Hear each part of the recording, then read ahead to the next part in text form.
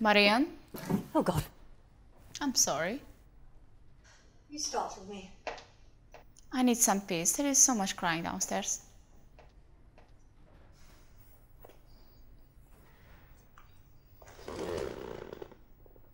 So, were you actually with him? Did he... What?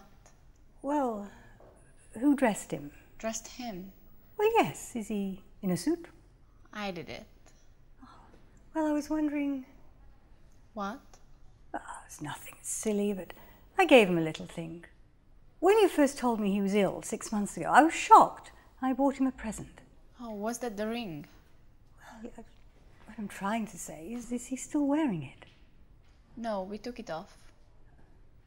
Oh. And where did you put it?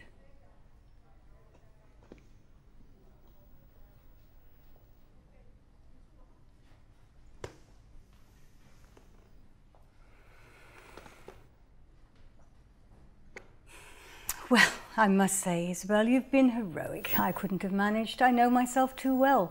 When people are, well, like he was, I find it difficult to strike the right attitude. Don't you find that? I don't know. Look about the ring. It's fine. No, please, Isabel, let me explain to you. Honestly, Marianne.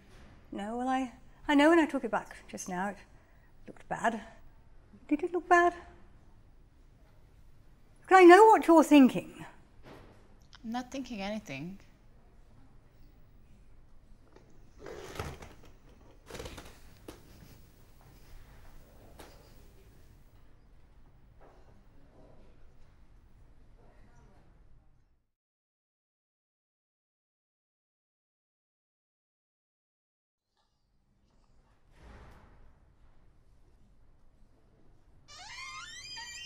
I always find these initial sessions run so much more smoothly without the concerned relatives in attendance.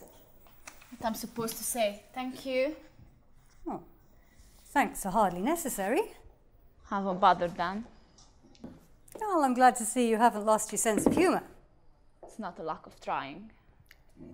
Actually, I feel like I've known you for a long time. I've been following your career. You really are a fascinating case. I'm looking forward to solving your predicament. Really? Well, amongst people such as yourselves. Creative people who are under a lot of stress.